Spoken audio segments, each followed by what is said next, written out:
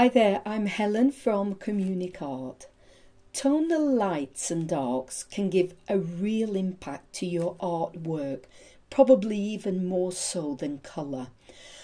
In the beginning stages, it is a good idea to map out your tonal values, understanding that the lightest shade is the white of the paper, then moving on to the light shades, the mid shades, the in-betweens, and then all the very dark shades until we move right into a pitch black. Never be afraid of the dark and the blackest of blacks. Somebody once said that tone does all the hard work, but colour, in effect, gets all the credit.